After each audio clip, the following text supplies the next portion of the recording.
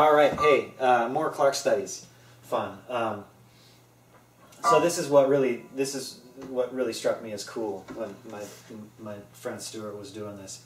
So he's just taking this and then he's just adding accidentals, just sort of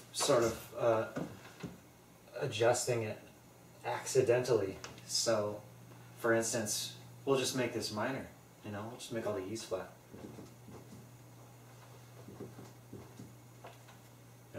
Yeah, I mean, yeah, could do that. Or we could just say it has this arbitrary key signature of an E flat, which isn't a real key, but it is now. So yeah, how about I just do that? So just assume that everywhere you look, there's an E flat. So then now we've got ourselves a something else.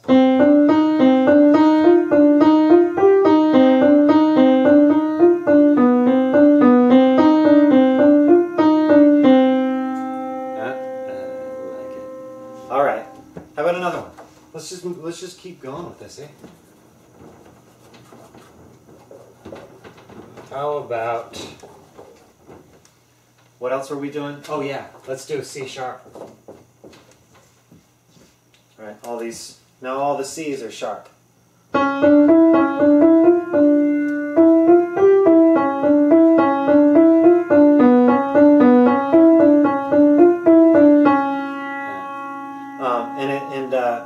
And it's worth mentioning that you can be doing these in all the degrees, right?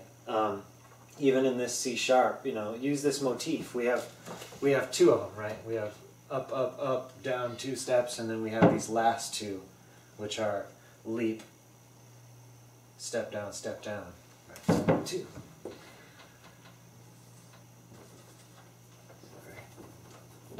Oh! Hey, that's messy. Yeah, right, we have that one. We have a whole step, and then we have 2 whole steps. And then we have this one.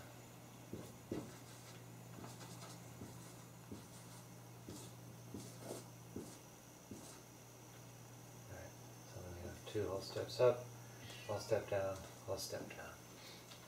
Alright, so I want to give an example of this. Right, so we could just start the whole thing on D. And then go a whole step up, and a whole step up,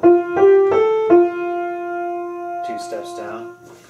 You see this? We're starting on this motif, starting on C, starting a whole step up from that, 2 whole steps down, starting another one, a whole step up, 2 whole steps down, or 2 steps down inside of that key,